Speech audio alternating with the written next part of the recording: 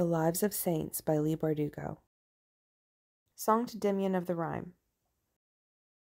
In the icy eastern reaches of Fierda, a cemetery stood, and among its rows were both humble graves marked by nothing but wooden staves, and fine mausoleums hewn of marble, grand houses for the dead. A forest grew up around the cemetery, and at first the people paid the trees no mind, happy for their shade. But soon the birches grew so thick and so dense that no one could reach the cemetery to tend to the graves of their family members or pay homage to their ancestors. They went to Demyan, the nobleman whose land the forest had grown upon, and asked that he do something about the trees. Demyan had his servants go out to the forest with their axes and cut a smooth path to the cemetery so that all could walk comfortably through the woods. But when the rains came, without trees to stop the floods, water rushed straight down the path to the graveyard, uprooting markers and gravestones and casting the lids off tombs. Again, the townspeople came to complain. This time, Demyan designed an aqueduct and had it built around the cemetery so that the rain would not disturb the graves and the water would be diverted to irrigate the fields.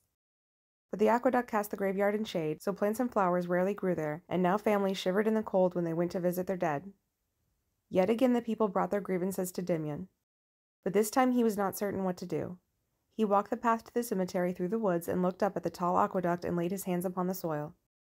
He could think of no solution that would make his people happy, unless the saint saw fit to raise the cemetery up to the sun itself. The earth began to shake and the ground rose high, higher, a mountain where there had been no mountain before. When the rumbling stopped, the cemetery perched at its top, where it would never be troubled by floods or crowded by trees. The people followed Demyan up to the cemetery and found that no grave had been disturbed or soul displaced. Only one tomb was cracked, Demyan's family crypt. Maybe they were shaken by the wonders they had seen. Maybe they did not know how to be satisfied.